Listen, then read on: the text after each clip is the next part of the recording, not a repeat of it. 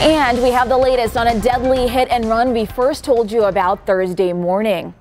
We now know the name of the man killed in the crash, as well as a description of the vehicle involved.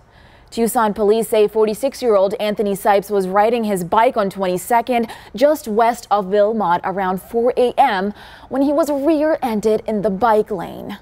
Police tried to revive Sipes, but he was pronounced dead at the scene. They're now turning their attention to finding the driver who hit him.